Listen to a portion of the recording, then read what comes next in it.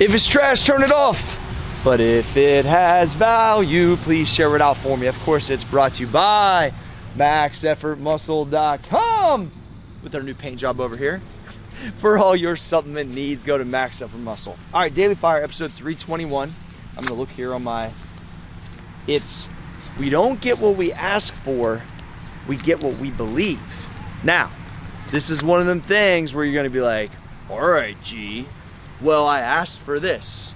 Okay, but did you believe that it was possible? Did you put in the work around it to create even more belief so it could happen?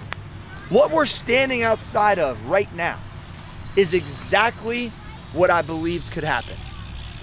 All of it. A unique building that's throwback, that has a hardcore gym in the front, that has a supplement warehouse in the back, that has a content area that's 10 minutes from my house. It's all stuff I believed. Now, I didn't know where the building was located. I didn't know how much it was gonna cost. I didn't know when I would run into it. I didn't know if I could afford it, if it would happen. I didn't know any of that stuff. But I consistently put in the behavior every day, and I kept believing that that location, that situation, that it was out here. And guess what happened? Wasn't really looking, but I was always looking. And the day I walked into this building, I knew exactly that it wasn't for sale, but I had to have it.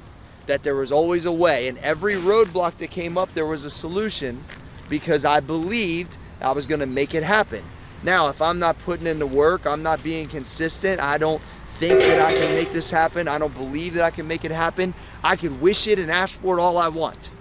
But when this dude let me through that front door, I knew it immediately. I could see it all in my head. I said, this is the way I want to operate. You got to daydream. How do you want to operate? How do you want things to go in your life? And then put the action around it, because then when you walk through the door and you go, that's it. That's it. That's the vision. That's what's going to be. Come on this way, pal. So you'll get hit by a car. That's what it is. And so my point is that you have to believe. If this shit is fake, it ain't gonna happen. If you ain't putting the work in, it ain't gonna happen. But when it does happen, there's an eerie feeling that you know.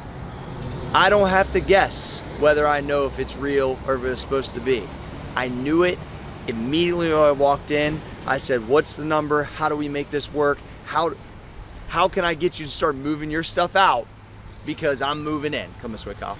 How do I get this thing to work right now? And you know what? That guy could feel it on me. He made a deal with me, and 2.5 years later, we have the exact thing that I saw in my head and I believe could happen.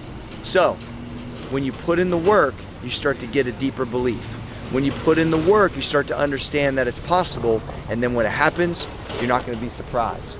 All right, Daily Fire, episode 321. We out.